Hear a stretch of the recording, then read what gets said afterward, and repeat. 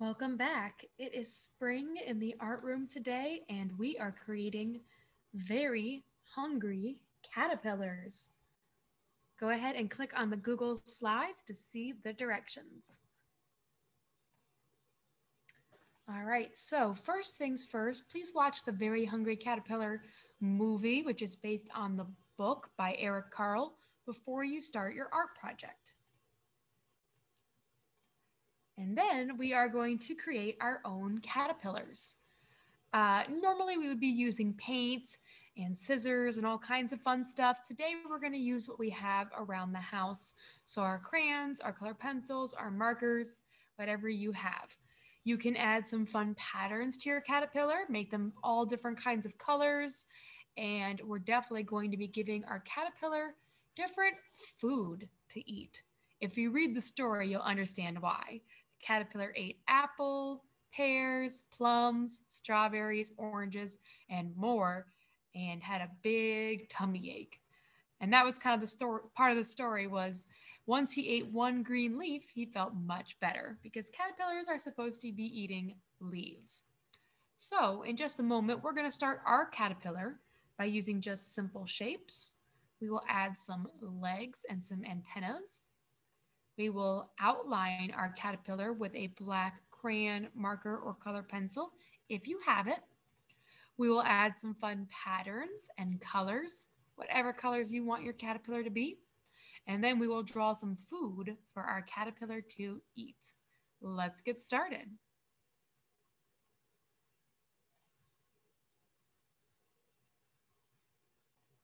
So we're going to start off with our caterpillar's head, which is a big circle shape.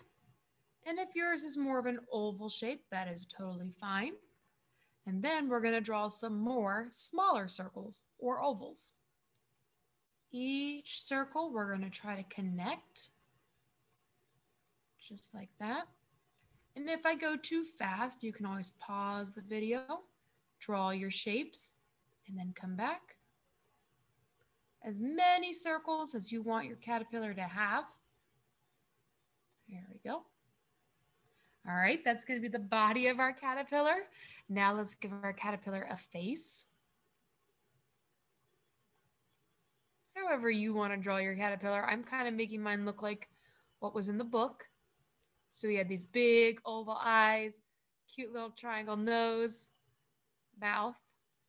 And then he's a bug, he's an insect, so he's going to have antennas, which help him smell and see.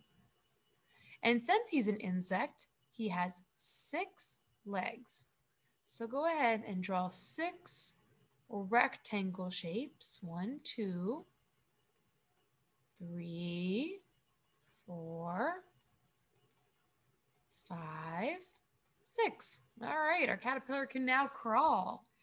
Another little detail, if you would like to add it, is some short little hairs on the back of your caterpillar's back. This was what the caterpillar in the story had.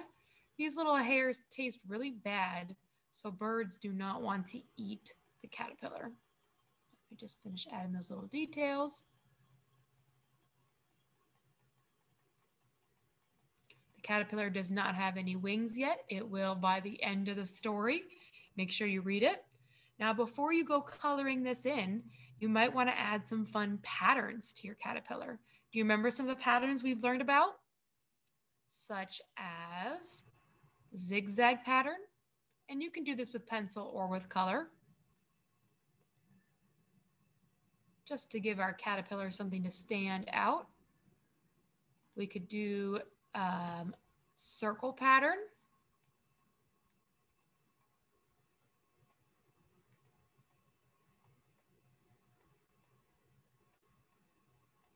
We could do maybe like a crisscross line and then go the other way. That is called plaid. We could do bumpy line, bump, bump, bump, bump, bump, bump, bump, bump. Whatever patterns you want to add to your caterpillar. All right, I've got my patterns done, and now I'm going to color my caterpillar in. You can use whatever colors you want. All right, I've got my caterpillar all colored in. Now let's draw some food for our caterpillar to eat. What kind of food do you want to give your caterpillar? Healthy food, savory food, some sweets. I like to do a good balance. Maybe I'll give my caterpillar an apple, nice and healthy. Maybe then I'll give my caterpillar a piece of cheese, also pretty healthy. No, that's not pie, it's cheese. All right, after that, my caterpillar can have a little bit of dessert, maybe some ice cream. Oops, kind of made the cone kind of tilt it, but that's okay. And then I'll let my caterpillar have a nice green leaf so it does not have a stomach ache.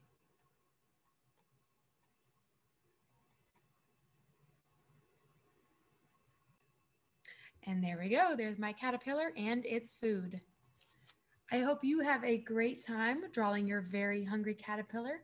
Make sure you come back next week when we turn our caterpillar into a beautiful butterfly.